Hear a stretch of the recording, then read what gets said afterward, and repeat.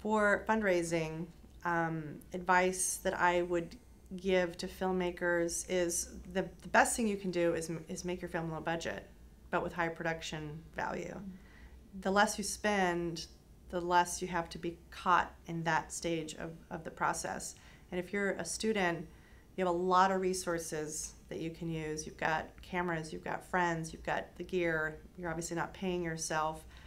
So go as low budget as possible.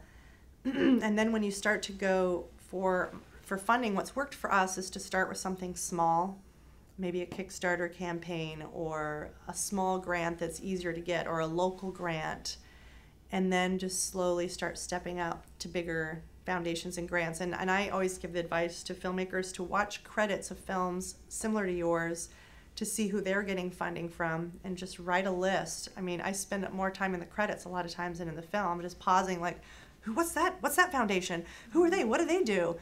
And I feel like this is kind of a catch-22, and it's really annoying, but once you start to raise some money and get some grants, then you start getting more. It's like no one wants to be first. It's really awful.